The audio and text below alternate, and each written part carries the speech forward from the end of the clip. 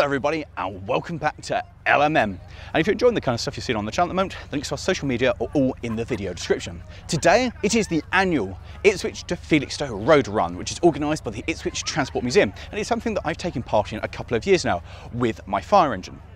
And so today I am not here with my fire engine because it's currently parked up at the garage, awaiting a new set of front tyres, which just haven't appeared, which is really disappointing. So yes, so the vehicle I am driving today, but that didn't even make it here under its own power.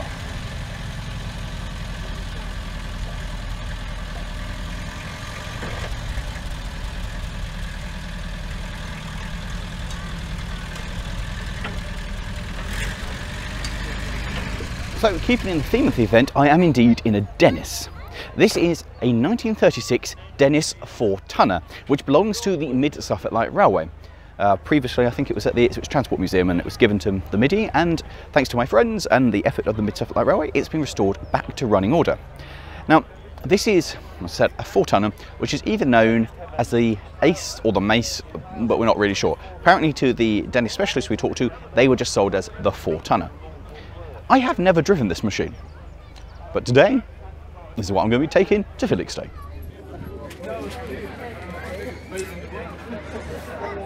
So also in attendance, obviously, was my mate's comma, which I am yet to bring to the channel. It will be coming at some point soon. So my basic plan for the event is just to follow this thing because it's an absolute beaut. And yes, at some point, guys, we will be bringing it to the channel. That is happiness right there. The Reliant Ant, which I don't think was called the Ant when it was in service. And next door to it, friends of mine who have recovered Jupiter before. Well, yes, I'd very, very much like that. That is absolutely magnificent. Look at that. I love Lawrie's hub, the bonnet coming off the front. Now, most people, if they get rich and famous, they'd end up buying a Ferrari or a Lamborghini. That's what I want. Proper Freightliner with a duck on it, proper big truck. That's just, it's fantastic, isn't it? Just such a statement. Well, and always a selection of the Jeeps. And that one a friend of mine owns, and he said I can review it at some point. So that's exciting. Oh, I found something new that I want. That is magnificent. And then we got stuff that makes me sad because it's fire engines and obviously mine's not here. That's very pretty. I really want that because that's awesome. That 100% is awesome. Love the little Landy fire engine. Also, equally, that's cool. I thought I was in possibly the oldest lorry here. Not by a long shot. Look at that. This is gorgeous. And then just more stuff. More Jeeps, more stuff like that. And a green goddess, because every vintage show ever needs a green goddess, I think. And then cars. There's a lot of cars.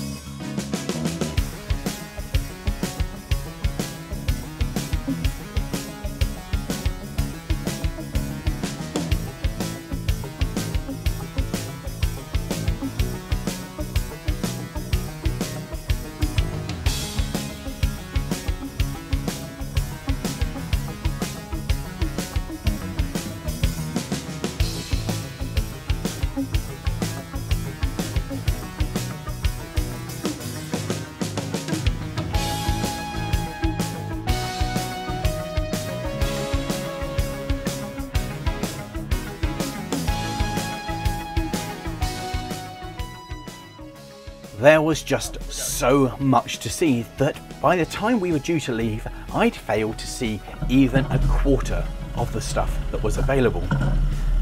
and I was feeling quite apprehensive. So let me take you through some of the features that this lorry has. It has both side lights and brake lights, and that concludes the like segment. It has an oil pressure gauge, which lies, an ammeter, which lies, and a speedo. Oh, and it's got a single windscreen wiper. Yep, that's it. And it turns out that there were quite a lot of vehicles trying to all leave the park, which led to, well, basically a traffic jam.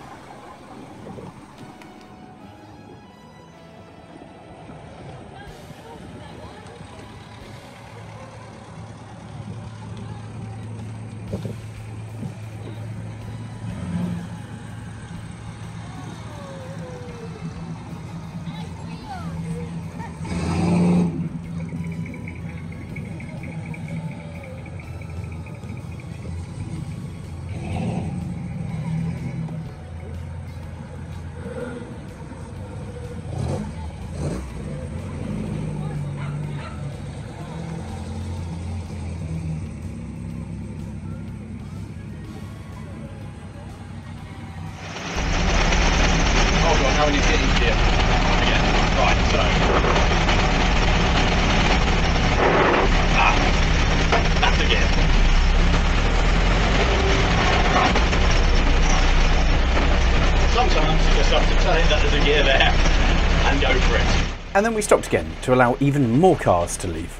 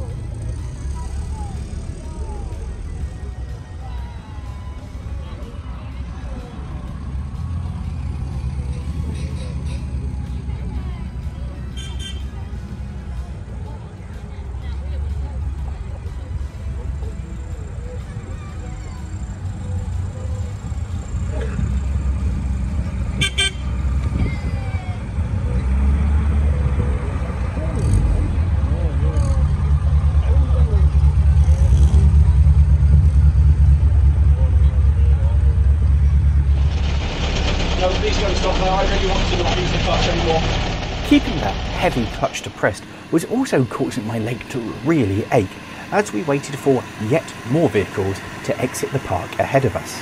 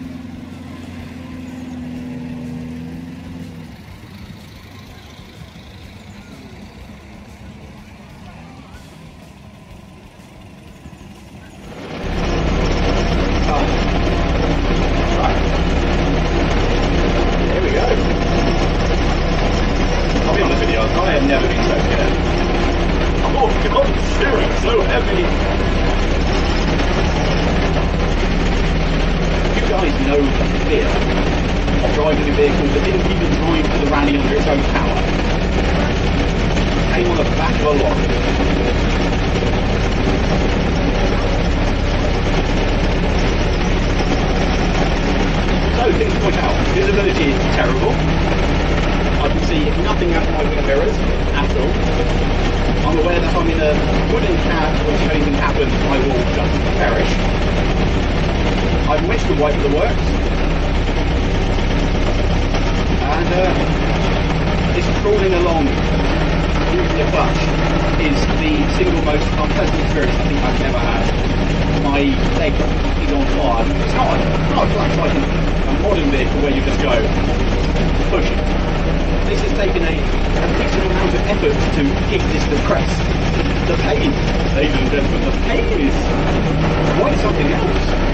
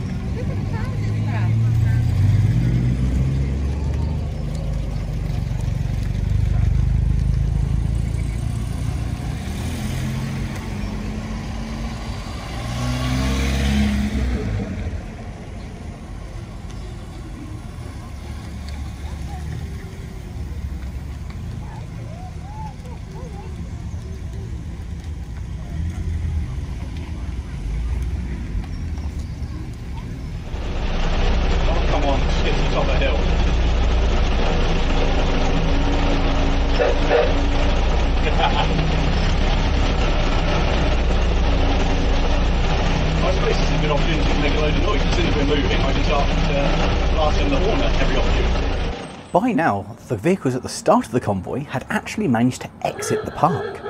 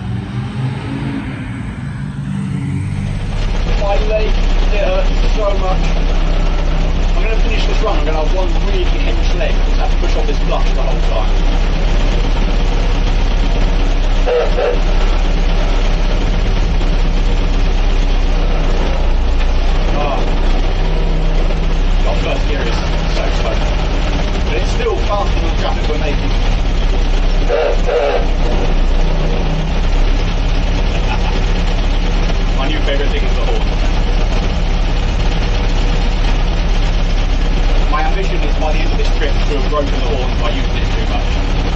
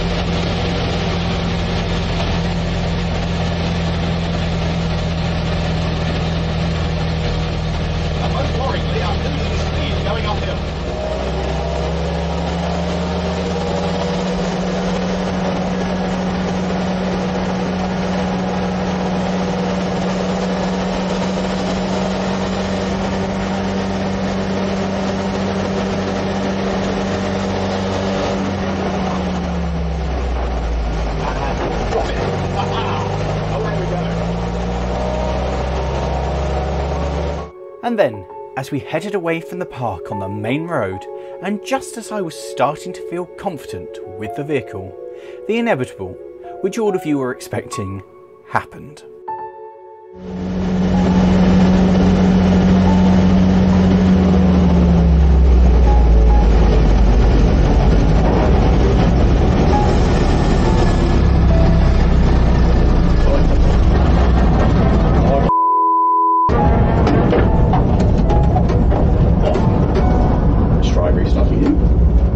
Interesting.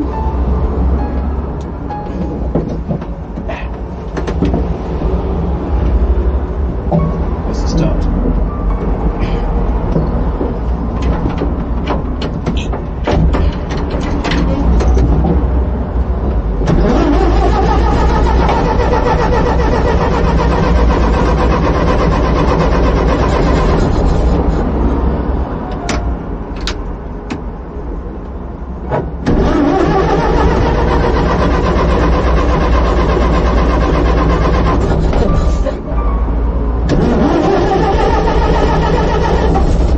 Smells very petrol-y. Let's try funny. Hello, where are you? I'm dead. We've died. Oh, you've died?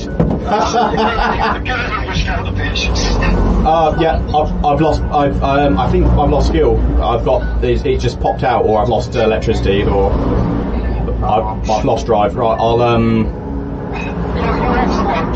I'm at the side of the road. I'm not off the road, but Yeah, well, as long as you're not causing an obstruction. no, I'll continue sitting up at the side of the road and. Yeah, okay, mate.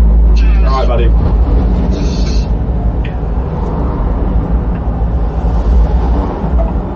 So, my lift, which is the other lorry that this came on, that's also broken. Oh, the curse is real. The curse is real. Why is it that everything I touch breaks?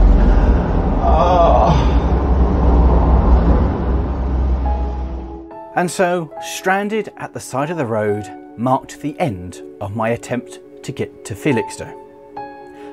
Or so I thought, because some deity, for some reason, took pity on me, and for no reason at all, the Dennis randomly decided it would fire up back into life.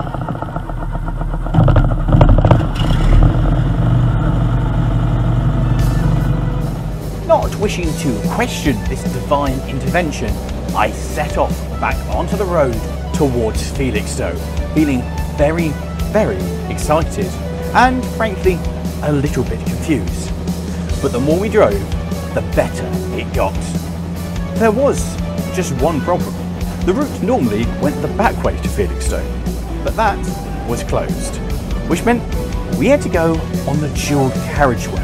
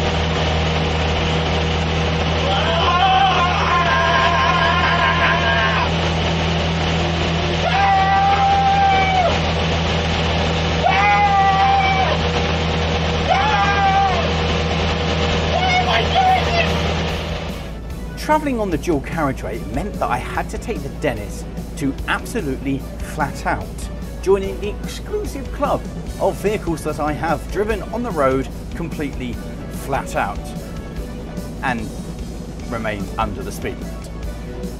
But eventually we came off the dual carriageway and headed to the seafront at Felixstowe.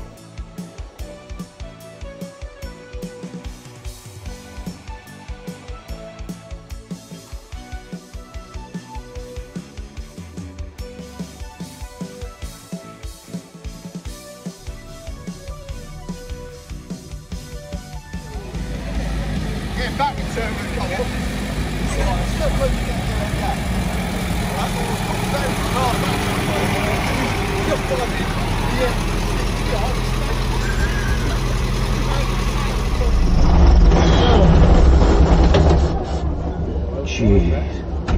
So we have successfully made it to Felixstowe, and this has been one of the most stressful and hard drives of my entire life, to the point that I got out of the cab now, having turned off the cameras, to find that I can hardly walk. My legs gone absolutely just not numb, but the amount of work I've had to use on that clutch.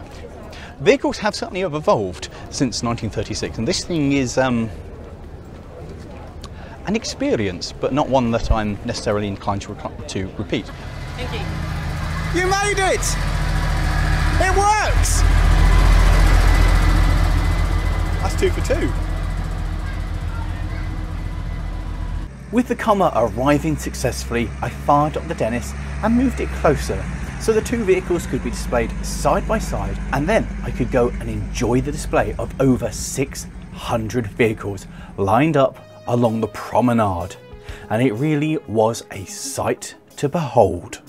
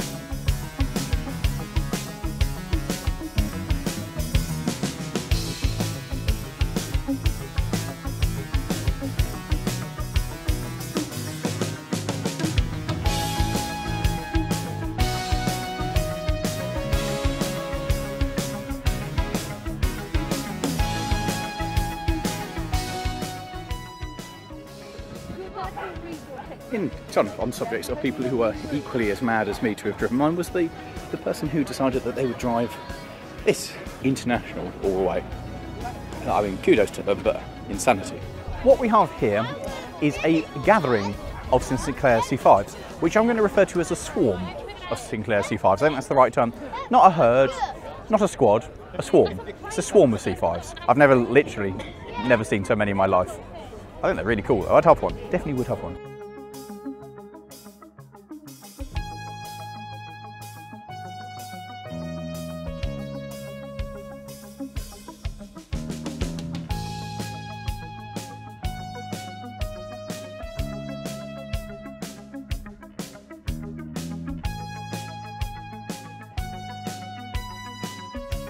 Presenting for your enjoyment the actual Fiat 500, not the modern thing, which is an abomination. Every time you see this and you see a modern Fiat 500, you realise how far it's gone in the wrong direction.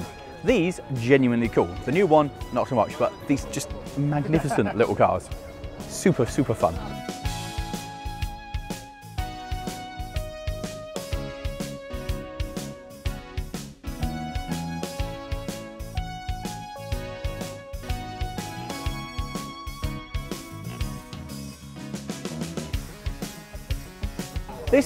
This one here is very similar to the Rolls that I once upon a time looked after and had inside the shed, which had a 6.8 litre V8 in it. And when I inquired on the forums to what kind of MPG it would done, I was told that if you need to ask what kind of MPG a Rolls does, you shouldn't have a Rolls. And so that was the end of that, really.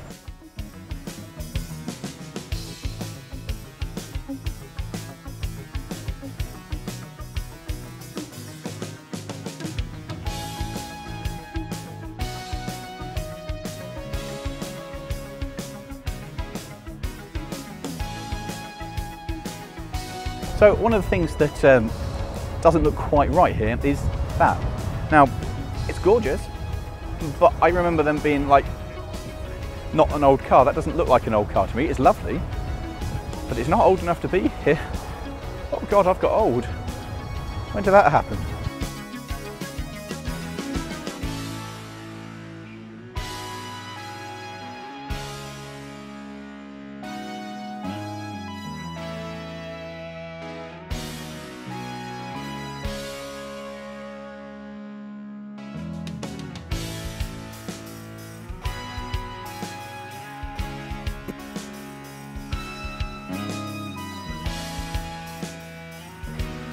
Every time I come to a car show, there's always one thing I see that I want, and it's this. It's the MGB GT. And I really regret not buying one of these when they were cheap about 5 years ago, because the price has gone, they're still not expensive, but it's gone way up from what they were. But they're just gorgeous. They're just amazingly cool cars, and there will be one on the channel at some point.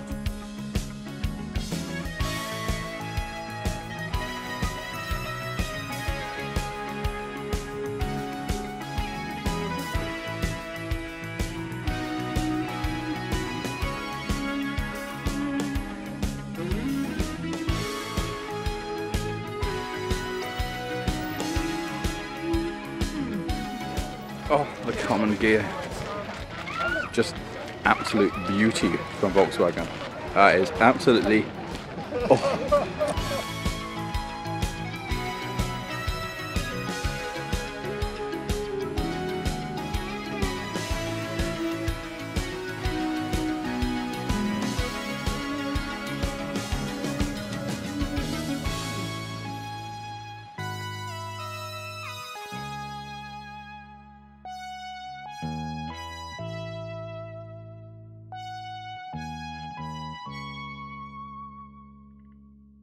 The humble Model T Ford, one of the, I'm not going to say worst things, but just one of the most unenjoyable experiences I've ever had driving something, because it's so unintuitive to try and undo, like 20 years, because I've been driving stuff since I was like that big, to try and make it work, because you instantly want to use the brake, but it's the wrong pedal. They're just very cool though.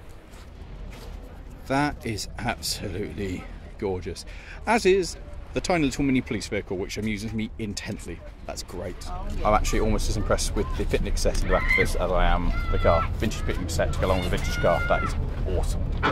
Having once again failed to see the majority of the vehicles on show, I received a phone call because my friends had one last job they wanted me to do.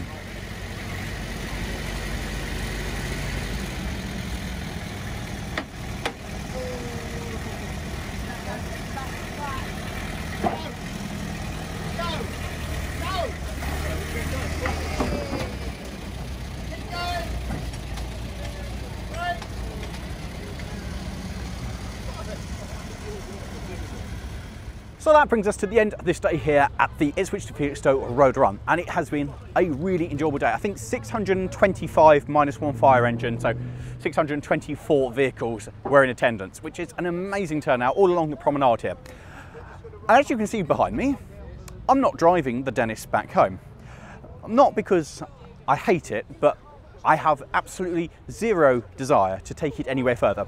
This was the longest trip that it has made since it has been restored. So it's the longest journey it has made this millennium. And that's something very special. So I feel really honoured to have been able to drive it, take it through its paces, take it onto a dual carriageway for probably the first time ever. Ever. So it's going on about that, going back to the Midi, and I'm going home. But I haven't really thought this out because the comma only takes two, and there are two already, which means that I've got a very long walk ahead.